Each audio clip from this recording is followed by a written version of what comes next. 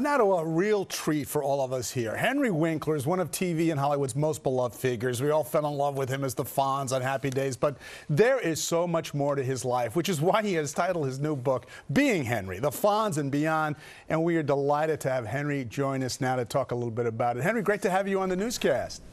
You know what? I was just texting my wife. It is so much fun to be here.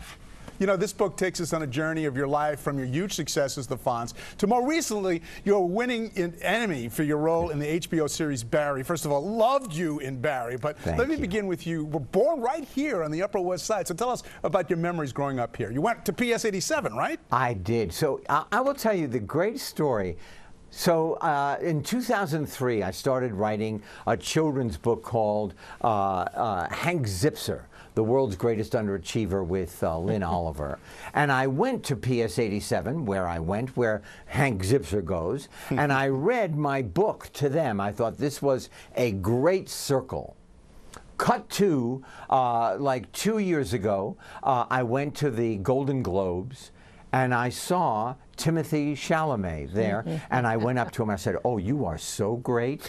And he said, "I've got to hug you because I'm a hugger." Right. And I said, "Well, this is lovely." And he said, "You know, when I was in the 4th grade, I went to PS 87, and you read Hank Zipser to us."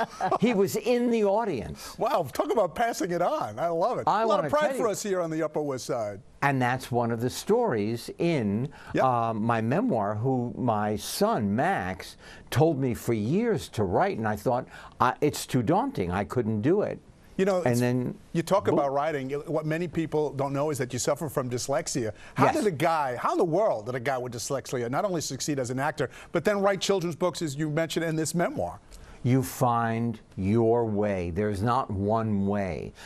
I wrote Being Henry with a wonderful gentleman by the name of James Kaplan. He came to my house twice. We went to, we had lunch and dinner together. We talked for about 70 hours. He molded all my stories. I then deconstructed them and added what I thought was necessary. And all of a sudden, boom, there it is. And it's frightening because it just came out, and I hope people enjoy themselves. You know, in terms of the dyslexia, though, you have this great story of how you read to your children with the help of your wife. Can you share that with us? Absolutely. Again, there's not one way to do it. I would read to my children. I would lie in between them, you know, and I would fall asleep before they did. And my eyes would get so tired from reading, and the words would get blurry. So my wife read the story, and my job was I acted it out. Yeah, I made them laugh, and hopefully Being Henry will make you laugh. Well, it not only makes me laugh, but I'm filled with wonder to watch a story like this. You know, we don't have a lot of time, but I want to get to one last story because you're currently featured in the Netflix documentary Sly, where Stallone tells the story how you came to his aid when he drove out to California to make it in Hollywood. Do you remember that incident? His car broke down on the road? I absolutely do. He called me. He said, "Hey, my car, it's broken down on Sunset Boulevard." So I went to get him, all of his belongings, his first wife, Sasha, and they had a bull mastiff, the biggest dog I have ever seen in my life. Slobbered so much I needed a snorkel to get in the back seat. I get him into his apartment. He gives me a script. He said, "Hey, what do you think?" I took it to ABC. I gave him the money. We sold it. And then they said to me, "We want to change the writer." He said, "Henry, don't let them do this to me."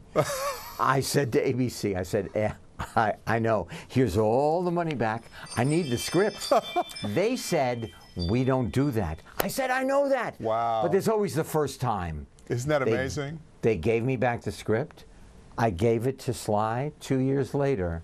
Rocky.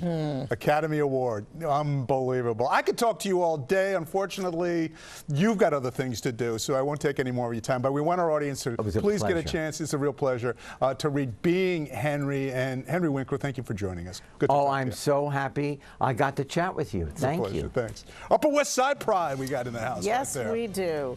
Nicest man in Hollywood. Isn't he? You hear so many people say that. Yeah.